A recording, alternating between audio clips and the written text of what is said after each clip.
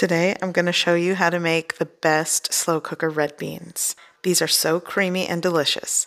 This is going to be good.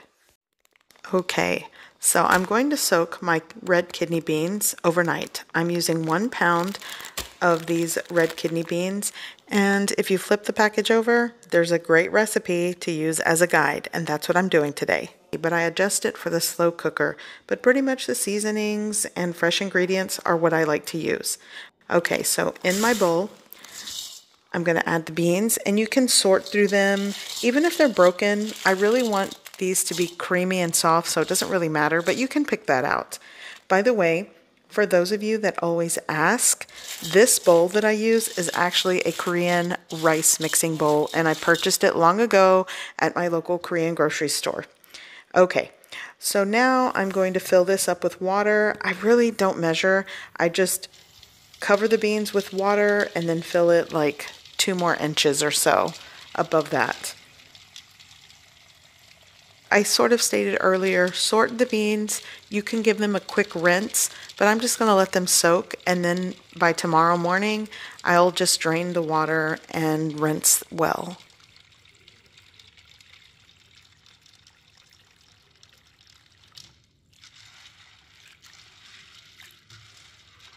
Okay, so these are ready to just sit here and soak overnight. 12 hours minimum, a little longer works great. Okay, so it's the next day. They 100% soaked, and you can see they kind of split open. That's okay, but I'm going to drain this water and rinse well. Some of the other ingredients I'm using here, I have 12 ounces of smoked turkey sausage. You could use beef, and Dewey works. I kind of want this not to be super spicy.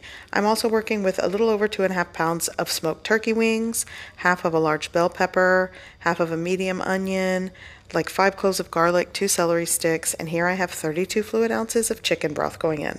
Okay, so I am going to add my rinsed, soaked beans into a 6-quart crock pot along with all the turkey wings.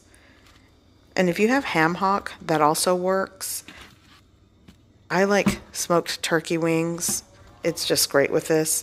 I'm going to add all of my diced and chopped veggies. Here I'm going to add the entire container of chicken broth.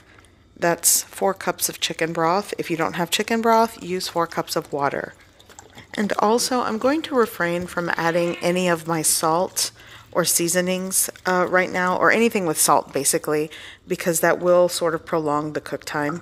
Here I'm adding the sausage, and 2 bay leaves are going in, and I always forget to put that first before the liquid, but now I'm going to cover with a lid, and then after the 4-hour mark, I am going to come back, stir, and check everything.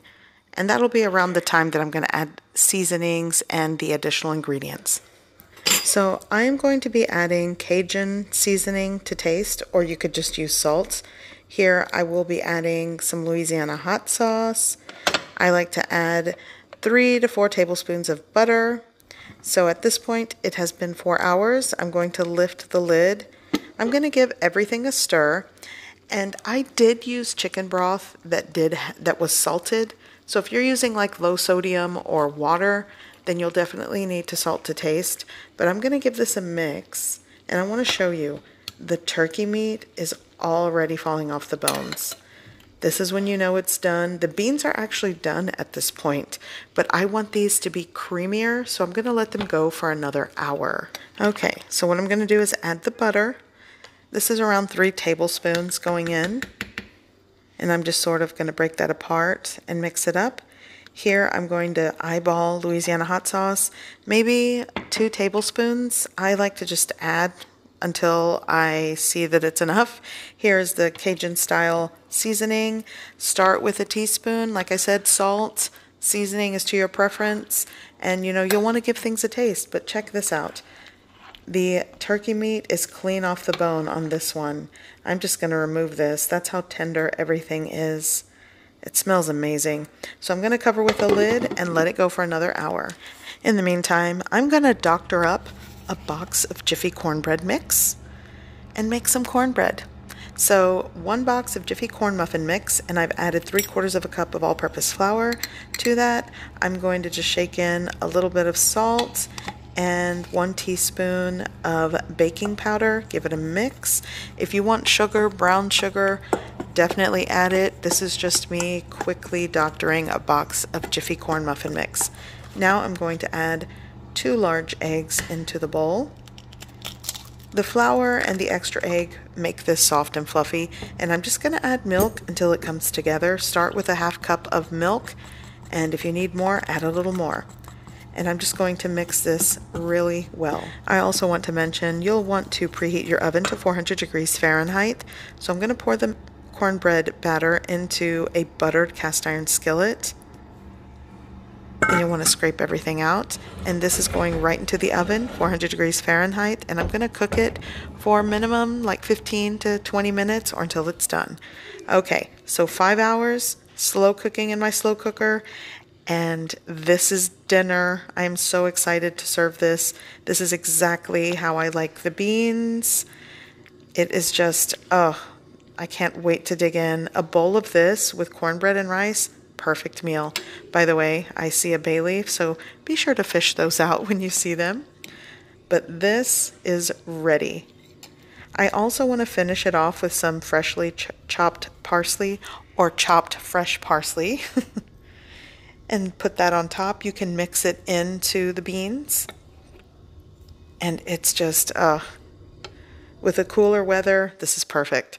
So I have a bowl of beans and I'm going to serve it with rice right on top. This is from my rice cooker. And let's not forget a little garnish. Again, I had some leftover parsley.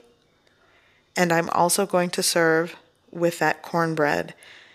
And it came out wonderful. Fluffy, soft, golden cornbread, a doctored box of Jiffy Muffin Mix. Goes a long way in my house. But this is the meal, and I'm so ready to dig in. I hope you give this recipe a try. I hope you like it, and thanks for watching.